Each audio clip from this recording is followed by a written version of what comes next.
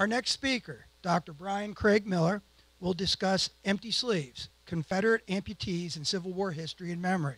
This presentation, chock full of images, examines 3 persistent myths in our understanding of Confederate amputees, their surgeons, and their adjustments to post-war society. Dr. Miller is currently an editor for The South in the Civil War, offered through Kent State University, editor for Civil War History, and associate professor and associate chair of history at Emporia State University. Author of many books, including his latest, Empty Sleeves, Amputation in the Civil War South, articles, papers, and monographs, he is the recipient of the 2014 Francis S. Summersell Center for the Study of South Research Fellowship, among several other honors. At this time, please welcome Dr. Brian Craig Miller.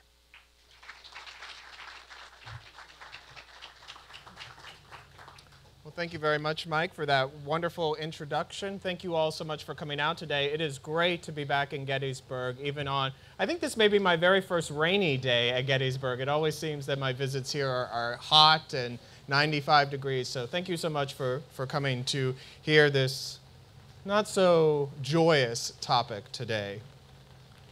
As the guns fell silent and the smoke cleared from the battlefield at Shiloh on April the 7th, 1862, Union Captain John W. Tuttle scoured the torn landscape in search of wounded comrades. Tuttle found several damaged Union and Confederate soldiers painfully dragging themselves through the deep, black mud. The officer assisted the men to an area of the battlefield being used as a field hospital, where the most shocking and sickening sight of the day, or any other day during the war, met our view, he wrote. It was 2 or 3 wagon loads of amputated hands, arms, feet, and legs thrown in a heap. Tuttle had trained himself to react nonchalantly when encountering dead and mangled bodies on the field, but he failed to prepare himself for this naked and ghastly mass of human flesh, which haunted him for the rest of his life. The wartime images of amputation, mangled limbs, and bloody stumps remain vital to our understanding of the unprecedented level of suffering wrought by the American Civil War. The darker side of the conflict often piques curiosity, but it remains difficult for many Americans to grasp, because we like to think of our Civil War in terms of the noble officers and honorable soldiers engaged in grand charges across open terrain, not as hundreds of thousands of Americans falling dead in pristine pastures, beneath towering oaks and along the banks of trickling streams and mighty rivers. The projectiles of war wounded hundreds and thousands more, creating a generation of men suffering from festering wounds and nagging injuries, and struggling following the removal of their hands, feet, fingers, toes, arms, and legs by a medical surgeon. The specter of empty sleeves and bloodthirsty surgeons haunts us still, in some cases, literally. On a recent haunted history tour of New Orleans, a guide stopped a group of tourists in front of the Hotel Provincial, located on Charter Street in the heart of the French Quarter. The picturesque hotel, boasting free Wi-Fi and a daily continental breakfast, previously served as the location of a Civil War hospital. Apparently, as guests dine on cheese Danish and attempt to get a good night's rest, the ghost of a Civil War surgeon, still wearing his blood-splattered apron, roams the hall. Pints of blood materialize in the bathroom sinks, and a few spectral patients still wander the hotel halls. In Savannah, Georgia, the specters of amputated soldiers wander the halls of a hotel turned hospital turned hotel. Now, amputation scenes are easier for us to come by in cinema, as Hollywood in war films tends to offer a shocking dismemberment scene. Our popular perception of Civil War hospitals and amputation emerged in 1939, embodied by the nursing services of Scarlett O'Hara in the epic film Gone with the Wind. O'Hara worked tirelessly as a volunteer at Peachtree Military Hospital in Atlanta. As the artillery shells of Union General William Tecumseh Sherman's guns rattle the hospital, Scarlett and Dr. Meade walk by a Confederate soldier with an injured leg. Despite a lack of chloroform, Meade quickly condemns the leg to amputation. As the distraught Confederate screams out in pain, Scarlett, ordered to assist in the operation, approaches the table with great curiosity and trepidation. The camera remains squarely on her face, revealing a look of horror and disgust as she witnesses an amputation without any anesthetic. Scarlett departs the hospital, emphatically telling an orderly who was relaying a message that the physician needs her, "Let him wait. I'm going home. I've done enough. I don't want any more men dying and screaming. I don't want any more." In the carriage ride back to her temporary home, the dashing Rhett Butler asks Scarlett if she has grown tired of seeing men chopped up. In the 1959 film The Horse Soldiers, after members of the Union cavalry ride into Union Station, Colonel John Marlowe, portrayed by John Wayne, and Major Kendall, William Holden, interact with a Confederate prisoner named Colonel Johnny Miles. As Colonel Marlowe argues about whether or not Confederate property can be considered contraband, Major Kendall interrupts the conversation, having recognized the Confederate prisoner from their time fighting Native Americans together before the war. Kendall also notices that his former comrade lost his right arm. "Sorry about the arm, John. When did that happen?" "I want neither your solicitude nor to recall our association," responds the defiant Confederate, who then looks at Colonel Marlowe and asks, "Have I your permission to retire, sir?" Marlowe casually orders some men to take the Confederate prisoner away to his holding cell. As Marlowe and Kendall watch Colonel Miles recede into the background, Kendall remarks, "I can't figure a man like Miles giving up that easy. He's West Point, tough as nails." "Maybe losing that arm took something out of him," responds Marlowe, but then Kendall quickly rejoins, "The man I knew could lose both arms and still kick you to death." Even in our most recent Civil War film, Steven Spielberg's Lincoln, the horrific nature of Civil War medicine makes its inevitable appearance. Lincoln is embarked on a carriage ride with his son Robert through the streets of Washington. As father and son debate Robert's desire to enlist in the war effort, the carriage parks in front of a military hospital. Robert refuses to follow his father inside, as he knows that his father plans to use this hospital filled with Union amputees as a way to dissuade Robert from military service. But as Robert passes by that hospital door, a bloody wheelbarrow races by. Robert follows it to the top of the hill, where black workers reveal its contents: severed hands, feet, arms, and legs. The workers then dump the fresh appendages into a pit filled with festering and decrepit limbs. The images disturb Robert and also send gasps through sold-out crowds in theaters across the country. Now, however crude, Hollywood's attempts to recognize and depict suffering inflicted by war and amputation have often surpassed historians' own. In some ways, historians have absorbed the popular culture of amputation to write, particularly in their grand narratives of the Civil War. One historian, for instance, called the medical professionals one of the Civil War's most dismal failures for their apparent addiction to amputation. Another wondered if medical personnel simply just operated in ignorance and continued to make the same mistakes throughout the war, which led to too much unnecessary suffering and death. Others just saw medical personnel as carelessly throwing body parts everywhere. Or another said that surgeons and doctors who were on hand were liable to make matters worse, as they established a hospital that resembled nothing so much as a butcher's shop on market day. Thus, for my presentation today, I would like to examine some of the long-standing myths that have clouded our historical memory when it comes to amputation in the Civil War South. The scope of the phenomenon alone justifies attention, as thousands of soldiers returned home missing a limb, and this created a permanent class of disabled and dependent men. Such veterans faced bouts of chronic pain, immobility, and the gawks and stares of citizens who viewed their missing appendage as a macabre spectacle. Disabled men were thrown back upon their spouses and families to assist them in dealing with the everyday physical and emotional rigors of life. But beneath our popular understanding of amputation lies a tale of overworked but knowledgeable surgeons who worked their due diligence to ensure that the Civil War did not jettison into a medical quagmire. At the same time, soldiers actively made decisions about their medical care and struggled to find a sense of normalcy when they returned to the communities that had triumphantly marched them down dusty roads on their way to a war that acted like a battering ram upon the human body. So myth number one is going to be all Civil War surgeons are butchers. Civil War surgeons are the men who call for their next patient, swipe the saw or scalpel across the blood-stained apron, hacked and sawed away at the appendage of human flesh, then toss the limb and call for their next victim. The negative reputation of a Civil War surgeon eager to cut without sufficient sympathy or knowledge emanated from the very ghastliness of the act of amputation itself. We cannot deny the horrific nature of removing a limb.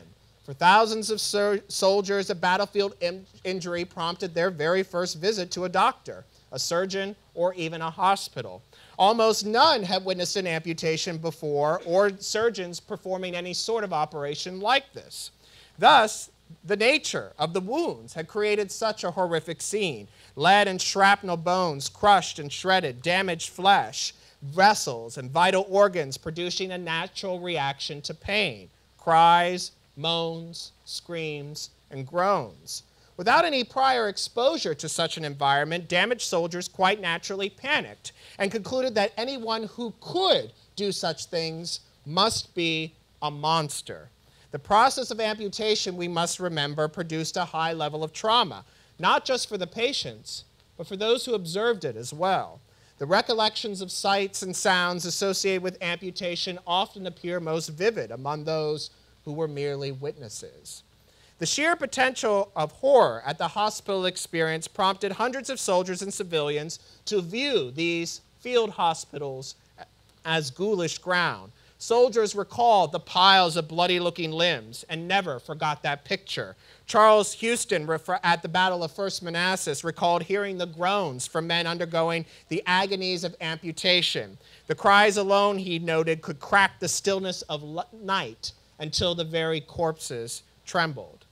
In addition to these sights and sounds, soldiers and civilians also had to smell the aftermath of numerous operations. Field hospitals, particularly those with the piles of corpses and rotting limbs, create a stench that engulfed nearby homes and communities. In Little Rock, Arkansas, one citizen noted the nauseating aura overhanging the city, especially as temperatures warmed and just about everybody had the smell of putrefaction in their nostrils. Men, women, and children across the city suffered the shock of unsightly, mangled bodies. One civilian remembered amputated arms, legs, as well as bodies of the dead were buried as expediently as possible, but the odor of festering sores and of death could be detected whenever anyone went near any of the improvised hospitals. Time and again, as soldiers, civilians, and nurses described amputation, the word butcher cropped up in letters and diaries as a descriptor of surgeons.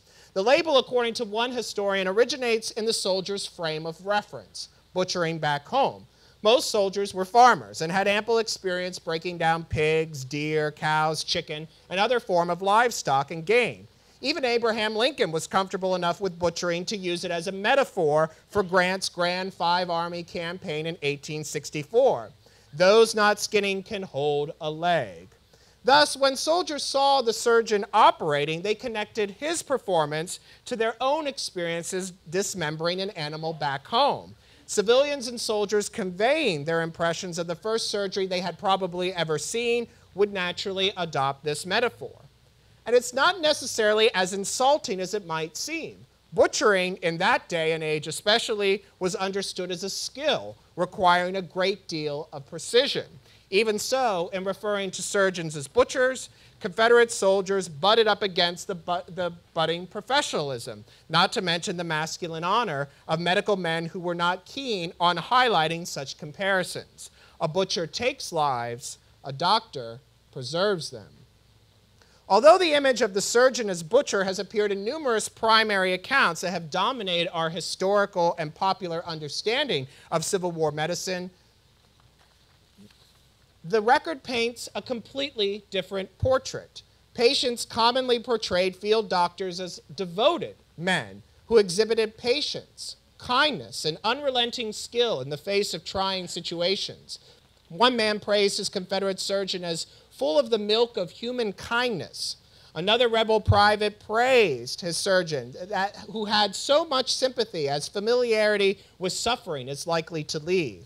patients made a point to comment on how their surgeon acted as a gentleman and affirmed that the physician displayed the prime characteristics of manhood: a reputable demeanor, a clear and judicious mind when making medical decisions, and a caring countenance when performing difficult operations. Such praise, though anecdotal, is evidence that not all Army physicians became inured to the rigors of battlefield surgery and hospital care.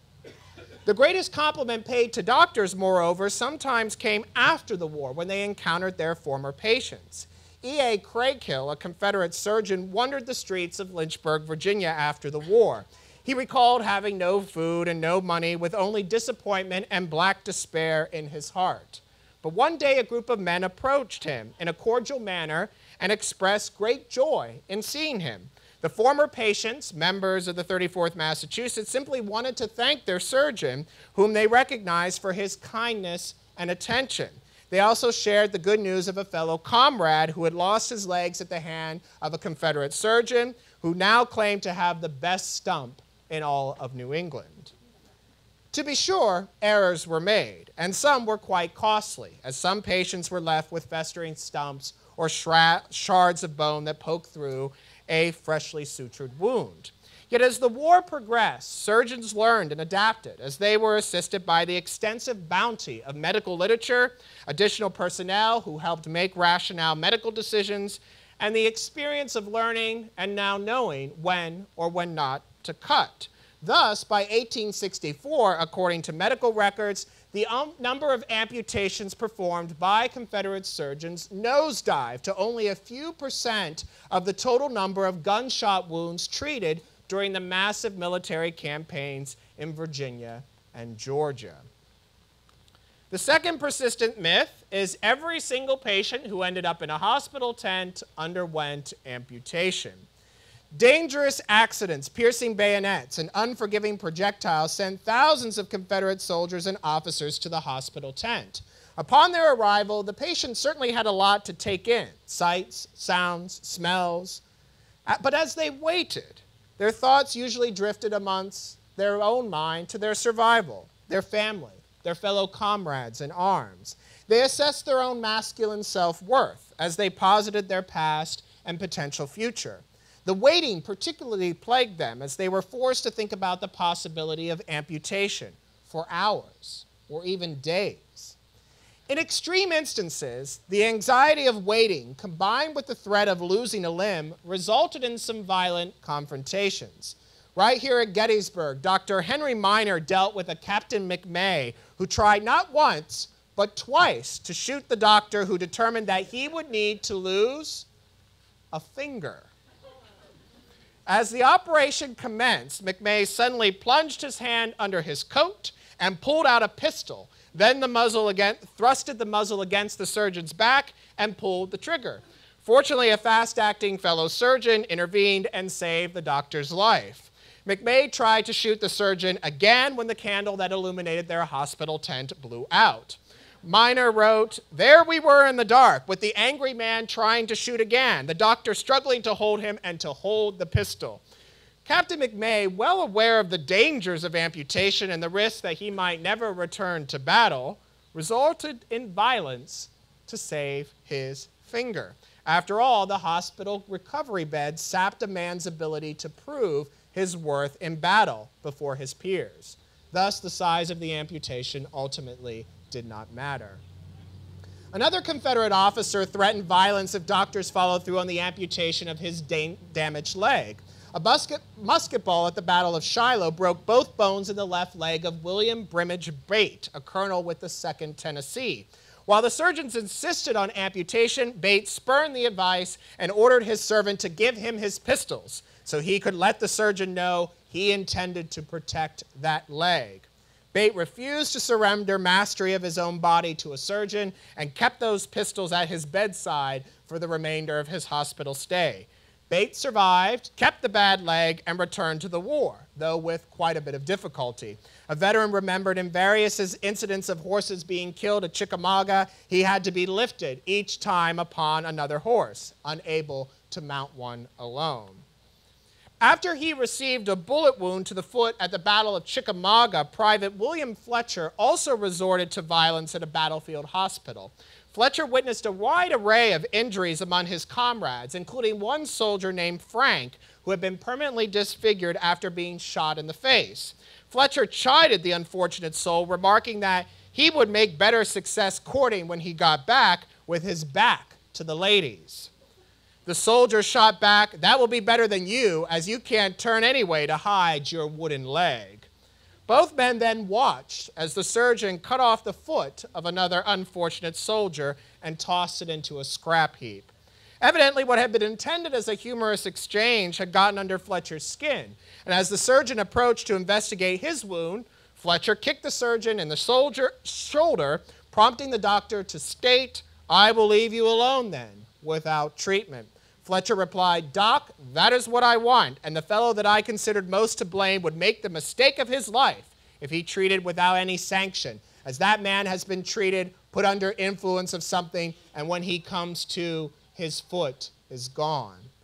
Fletcher ended up escaping the field hospital with his wounded leg still attached, but there were constant medical consequences. He traveled by rail to Augusta, Georgia, and recuperated at a local church where the Sisters of Charity assisted him in his recovery. He unsuccessfully tried to obtain a set of crutches on numerous occasions, only to find his name at the bottom of the waiting list each time. When the crutches finally arrived, Fletcher was unable to use them because gangrene had set into his wounded foot. He received an acid treatment burning for 7 straight days. "If I had been a drunkard," he wrote, "I would probably have thought I, at least, was threatened with delirium," he noted, as the worm or snaky feeling would start at the mouth of the wound and then make a hurried zigzag run up through my knee, although his foot turned downward, which forced him now to walk on his toes. The doctor suggested either breaking the foot or amputation, since they estimated only a 10% chance of saving the foot. But Fletcher replied, "I said I would prefer life with a crooked leg and walking on my toes to an artificial foot." So they said they would consider it no more. When Fletcher made the final decision to resist amputation, the words from that initial hospital visit with a fellow injured soldier rang clearly through his mind. With Fletcher not knowing if women would embrace or resist Confederate amputees in the post-war era, he chose to remain a physically complete man, despite the horrific pain and the deformity, and lived through the post-war era without having to fear romantic rejection based on an amputation.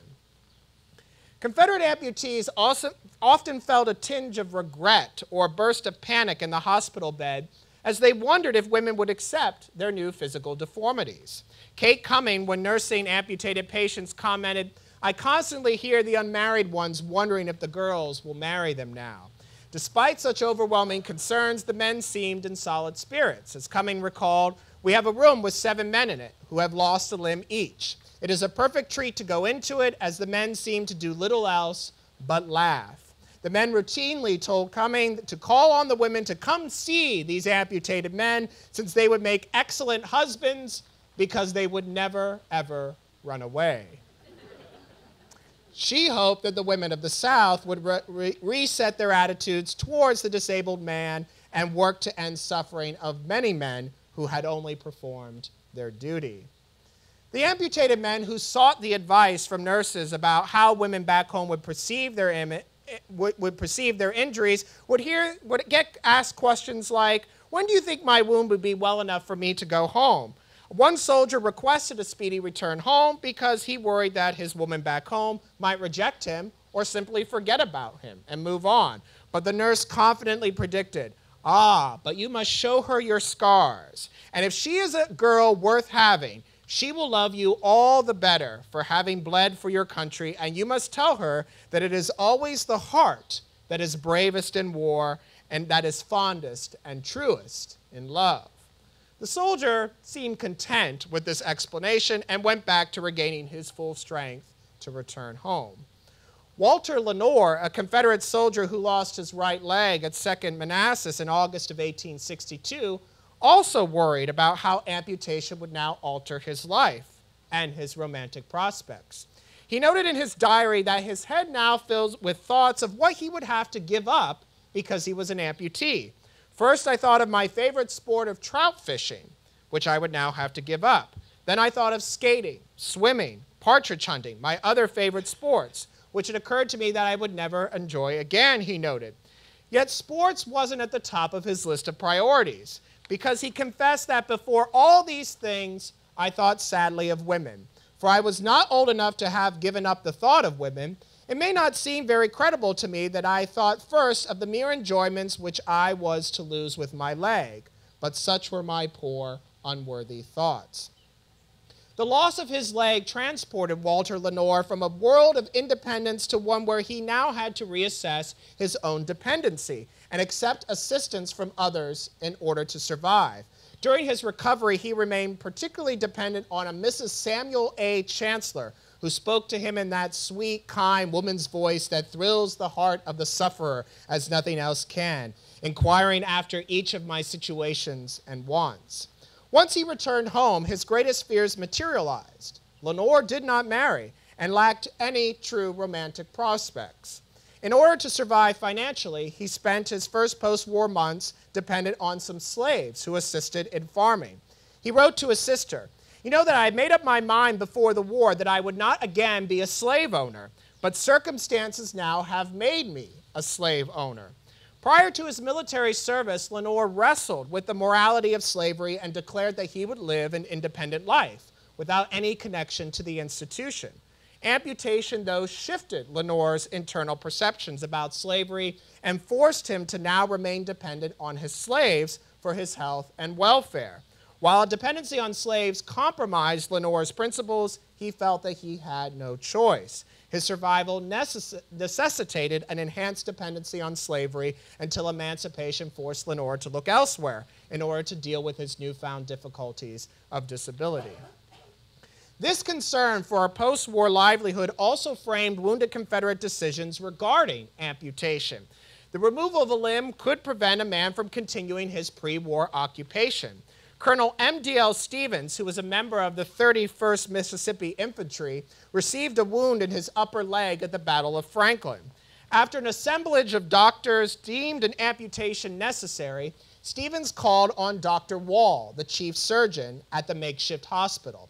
Stevens beseeched, "I am a physician and have a wife and 2 children at home. Everything is swept away in my country, and the Negroes are free. I will be compelled to practice my profession if I get back there. You know that I cannot practice medicine in the hill country if I am quartered up." Stevens, who decided to serve in the rank and file rather than the medical corps, emphatically declared, "I will go with my leg, and my leg will go with me." Now, Dr. Wall offered his own assessment, stating, "I think it is best for you to let your leg go." As tears swelled within his eyes, Stevens begged Wall to prevent the amputation, and the surgeons finally relented. The decision prompted a sharp rebuke from another physician who vociferously disagreed with Wall, and the two nearly fought over the proper course. But Wall, a complete stranger, was willing to shoot a surgeon threatening amputation. He well understood Stevens' plight. While an amputation would remove a limb, it would also diminish Stevens' stature as a man, a professional, and compromise his ability to support his family. As a man and a doctor, Wall certainly understood this. Without slavery to buttress his household income, Stevens would depend on a profitable medical profession in order for his family to survive. He worried about the practicalities of missing a leg that could not be construed as a reputable thing that would have guaranteed a bounty of potential clients.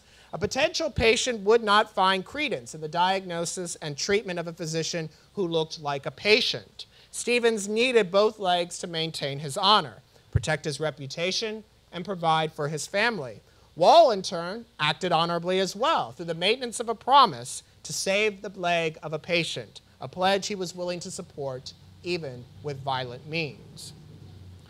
Our third myth is that Confederate amputees experienced a joyful homecoming, and this is partially based on our lost cause mythology that sees the South embracing their wounded comrades.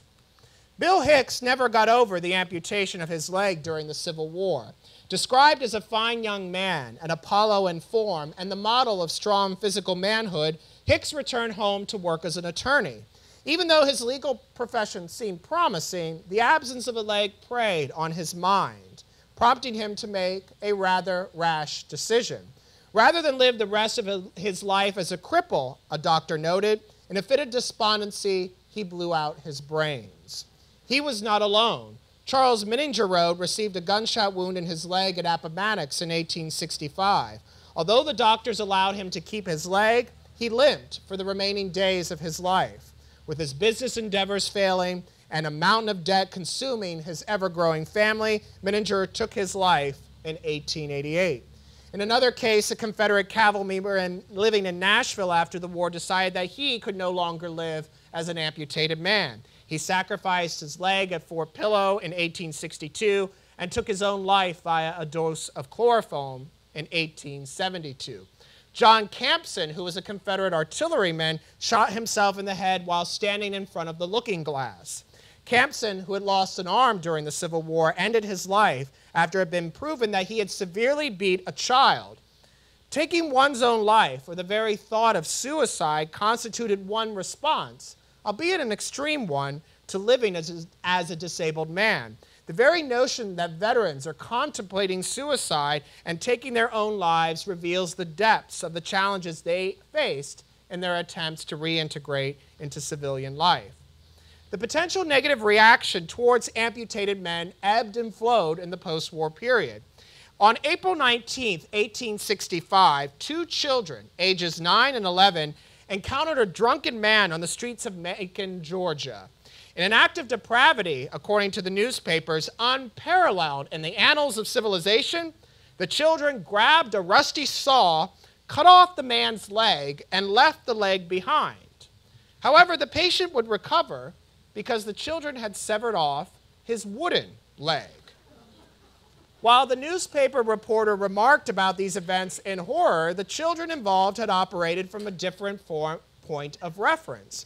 Rather than seeing the man as a veteran, the children had punished a drunk for violating societal perceptions of manhood.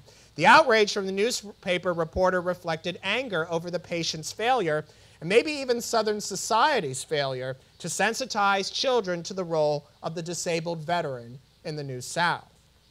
Due to their disabilities, many veterans struggled to find financial endurance, and such economic struggles were represented in various cultural venues. The Carpetbagger in New Orleans, which was a play published in 1877, told the story of Peter Plucky, a Confederate veteran who lost both arms and lived with a lame leg.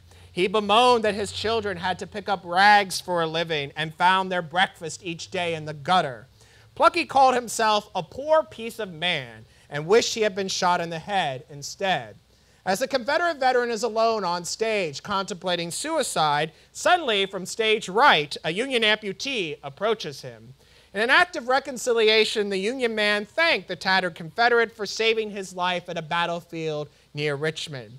Both men shared a distinct commonality, a missing limb that brought them together again in a moment when past scores receded into history.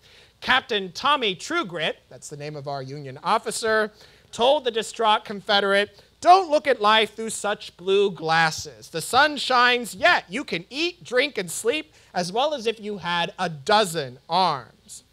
The two decide to go into the grocery store business together. After all, Trugrit had been receiving a lucrative government pension and wanted to bury the sectional hatchet in this grand moment of reconciliation. "Your sons," Trugrit declared, "shall have 2 pieces of men for their daddy, and 2 pieces make one pretty good whole." The play goes off on a weird tangent in Act Number 2, where it turns out that the Confederate's daughter, Polly, ends up being pursued by Union officer Tommy Trugrit. But Polly really isn't interested. When Trugrit wondered if it was his empty sleeve that ruined his chances with the daughter, Polly, she reminded him that the empty sleeve was not his worst defect, but rather his Yankee identity. Trugrit, though, wishes for an ocean to love that would wash over the bitterness of the Civil War. And as in any love story, in the very end, Polly changes her mind, marries the Yankee who saves her destitute family, and they all live happily ever after. But the cultural cues that we can take from this particular play start to manifest themselves in reality. John Reed, who lost a leg during the early years of the war, returned home and worked in a tobacco house in a greatly reduced condition, laboring at a slow but persistent pace. A Confederate soldier in Georgia, missing both arms, spent his post-war years hitched to a plow that his wife guided, supplying all of the muscle but none of the direction. Others never recovered from their war service, ended up in the almshouses, the insane asylums, the drunk tanks, the prisons, and the graveyards. One member of the 5th Louisiana found all opportunities for employment closed to him, and he noted, "Truly it seems to me that the time has come where signs need to appear that say no maimed Confederate need apply." With few employment opportunities, forestalled educations, or disabilities that prevented manual labor, some Confederate amputees started to beg. An unnamed Confederate veteran who lost his leg in Atlanta in 1864 was a fixture at the steps of the Capitol building in Austin, Texas. And we actually have a drawing of him right here. A physician who saw him reflected that begging had emerged as a routine practice across the South, as ex-Confederates stumped their weary way through life on crutches or a wooden leg. Of course, the decrepit, grizzled, and gray veteran on the Capitol steps could not afford an artificial limb, which partly explains why he ended up selling pencils on the Capitol steps. Depending on a manufacturer, artificial legs could cost anywhere from $70 to over $100 at a time when the average laborer in America earned about $1 a day.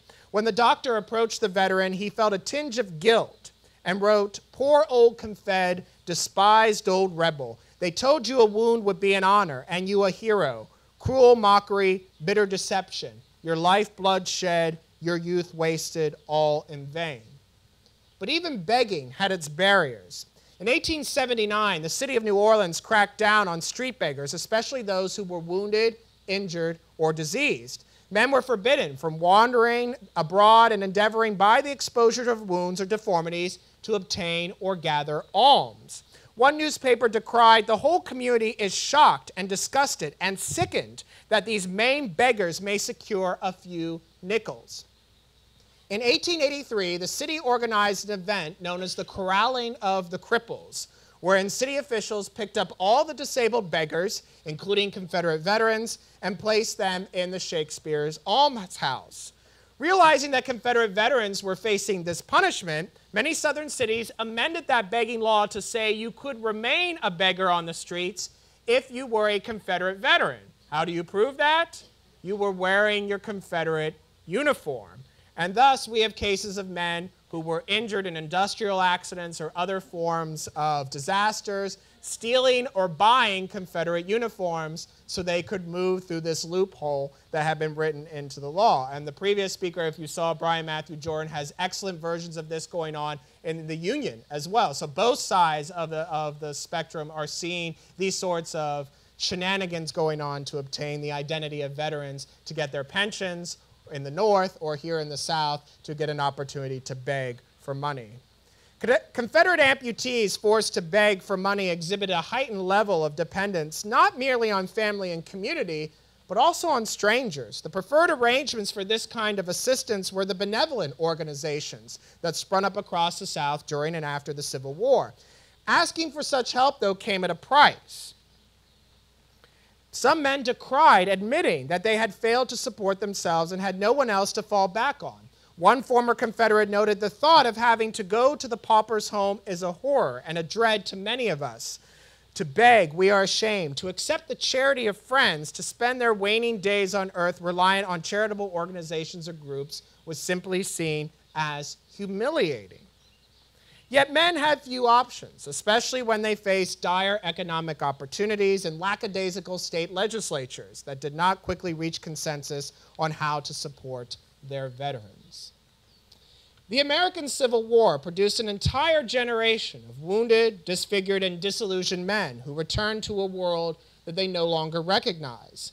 Many survived to lead meaningful lives, even as they coped with the new realities of destruction and defeat. But their sheer number and peculiar circumstances made them impossible for the culture to ignore. Much has been written about the American culture and how it adjusted to the sheer amount of death meted out by the American Civil War. But less has been written about those who did not quite die, who died in part, or returned to bear living witness through their ravaged bodies to the steep cost of war.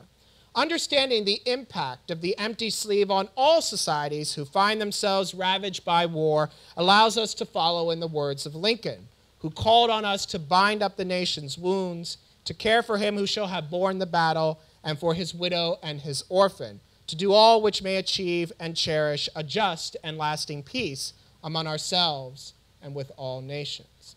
Thank you very much.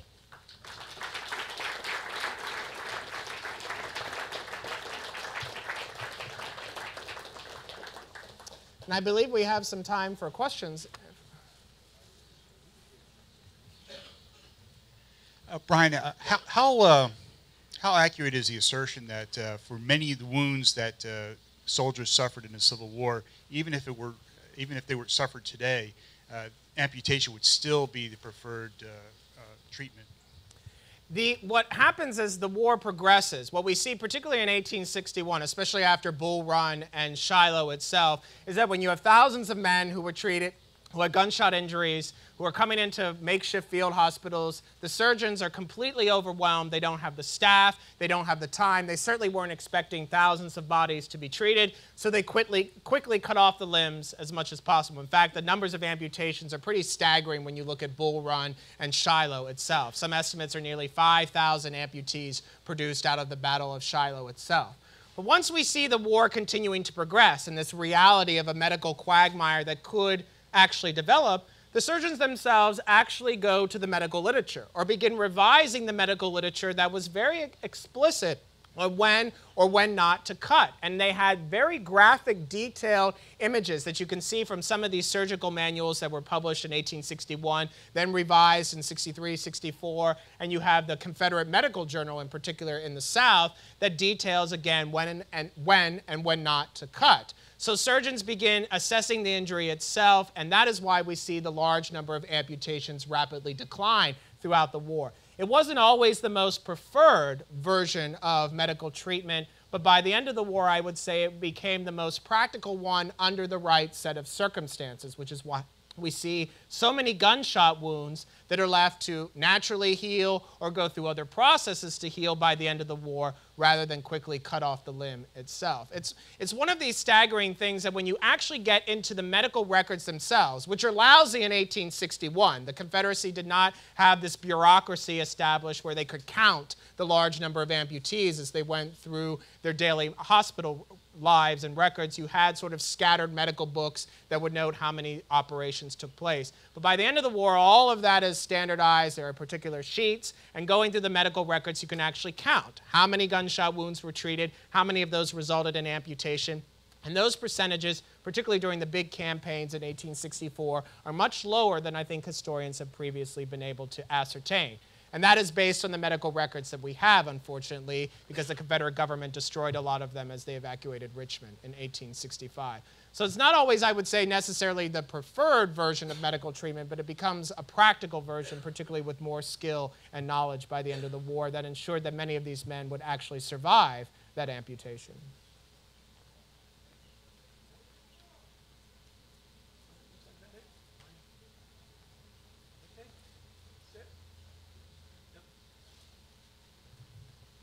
Great, thank you very much.